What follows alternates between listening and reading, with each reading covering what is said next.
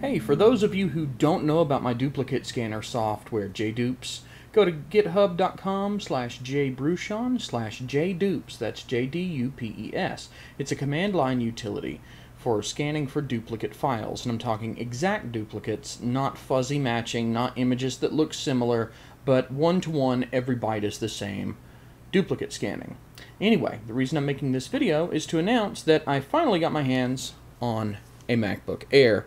Well, I wasn't specifically going for a MacBook Air, but that's what I've got. So anyway, this MacBook Air has enabled me, since it has, Monterey on it. I've been able to now compile a fat binary for an M1 native Mac OS. And you might not have been able to see that, but that's okay. The bottom line is, now my duplicate scanner is distributed with binaries that run natively on newer M1 Macs.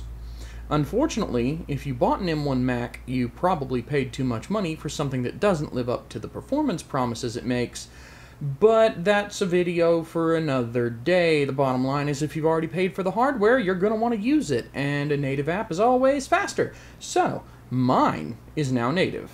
And I didn't even have to pay for the MacBook. Anyway, have a wonderful day. Thanks for using my toys. Look forward to that video that I was talking about with the compression stuff on Windows very soon. Take care.